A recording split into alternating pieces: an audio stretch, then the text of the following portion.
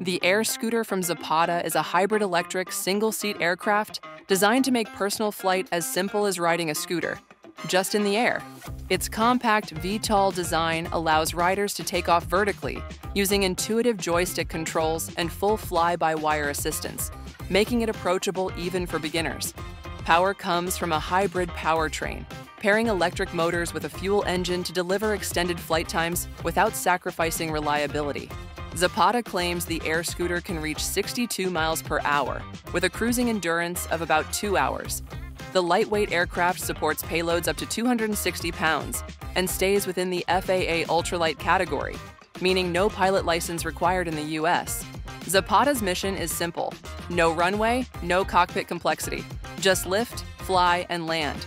To support new pilots, the company plans to open Air Scooter flight centers, where anyone can safely learn to fly one under professional guidance. Would you trust a flying scooter for your next commute?